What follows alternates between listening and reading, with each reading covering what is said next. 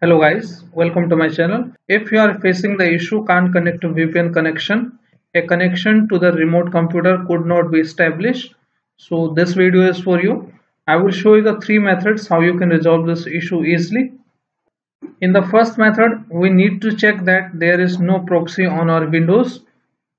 For checking that, go to here, search bar, then type your control panel. Open the control panel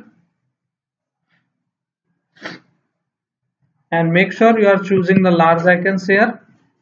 Okay, once you select the large icon, look for network option. You should be getting this options here. Then click on that option, and after that go to connections tab here. Okay, then click on LAN setting. Okay, and uncheck this option which says proxy server. Untick this option and tick this option, automatically detect setting. Tick this option and then after that click on OK and then click on OK. And now open your VPN and check your issue is solved or not.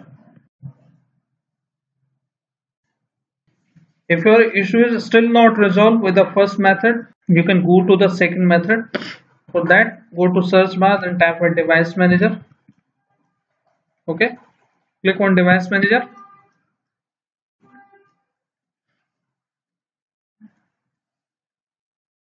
Then expand the option network adapters and uninstall all the services which are related to WAN. First WAN mini port, click on uninstall. Okay, then choose mini port IP, uninstall this option as well. Then WAN mini port, uninstall this option.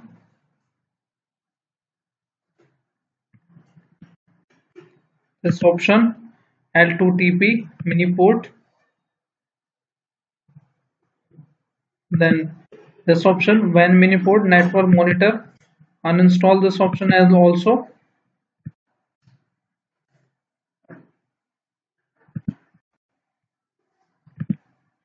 Uninstall all the options